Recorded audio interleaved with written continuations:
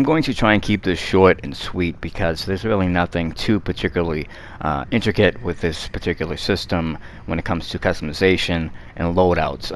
Not yet anyways, and keep in mind I'm just I think I'm level 6 or something now.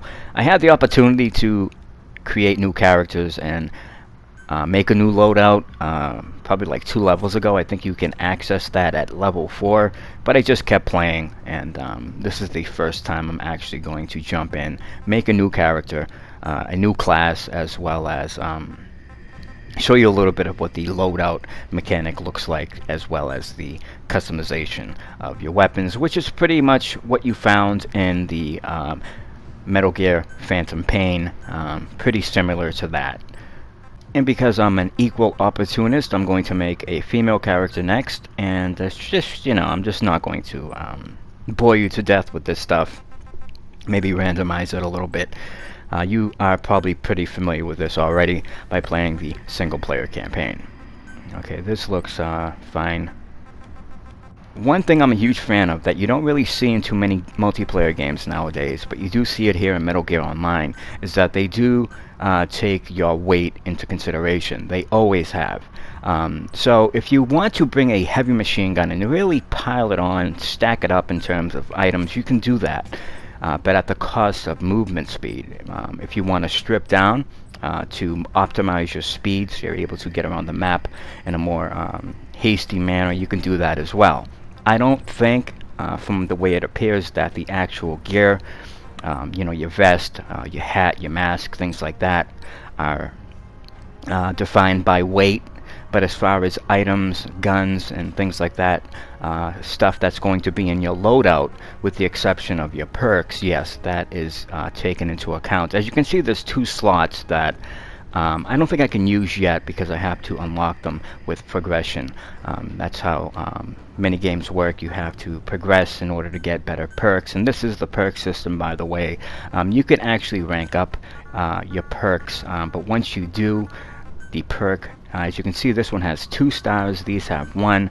The ones with 2 will take up 2 slots, but you are more effective in terms of that particular perk and what it offers. Quick example, Demolition 1 star, you have more explosive damage.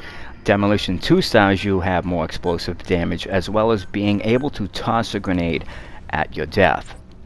I'm assuming that you are going to be able to bring more items into the battlefield as you level up. At the moment, I can only equip 1. I haven't tried the plushie snare yet. I'm sure you've all already seen videos of that, but this starts to open up and expand the more you level up, more guns, etc. You get the idea. I don't agree that the Scout is the best class to pick if you are just starting this game. If you are a beginner, I think it's the middle of the pack, the second option. The Infiltrator is very deadly. All these classes, you know, are effective.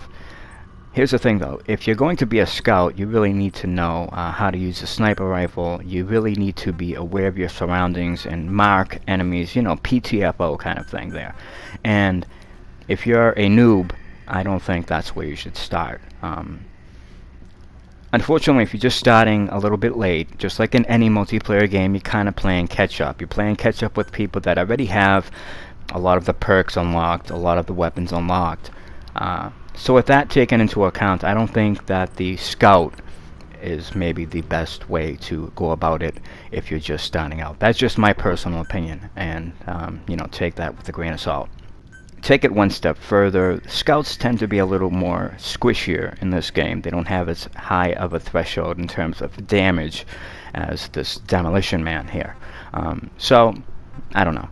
Anyways, people were wondering about the customization, if this is going to be pay to win. Up until this point, I've seen nothing like that. You can only pretty much pay for exclusive types of skins with the MB coins. Again, I don't know if it's just the color scheme, if it's also going to be items. Up until now, I haven't seen any kind of sign of that, and hopefully that's going to stay the case. By the way, it's the Enforcer class, not the Demolition Man. I just call him that. I apologize. Let's just quickly shift back to the Infiltrator class. If there were a couple of things I could tell the developers right now that need to be addressed, or I think needs to be addressed, or at least looked at, it would be the Infiltrator class and, I don't know, the Walker, for example. Okay, now let me break down why I think the Infiltrator class needs to at least be taken a look at. I have no problem with the perks that the Infiltrator has, the cloaking ability, none of that. This is a class that wants to stay off the grid, but also has a godlike arm, okay, a reach like Inspector Gadget, and that's just not a good thing. All these elements combined with this kind of reach makes for some frustrating gameplay or some really awesome gameplay. Depends on which end of the spectrum you're on. You remember a time when everyone was frustrated that in Call of Duty you could get these extreme knife kills from extreme distances? Well, imagine if you could also cloak while having that kind of reach. Look, I have no concerns about the Infiltrator class. Do not touch the Infiltrator class in terms of perks or any of that.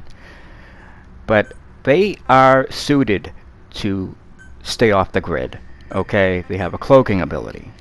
Pretty much they're always going to get a drop on you before you get a drop on them if they're playing it effectively.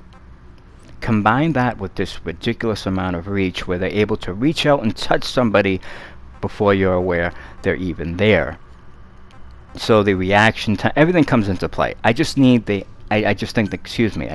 need to address this kind of reach. Nothing about the classes or the perks. I'm not asking them or trying to affect that in any way, shape, or form. The reach is ridiculous. Please, just take a look at it. That's all I'm asking. Look at it.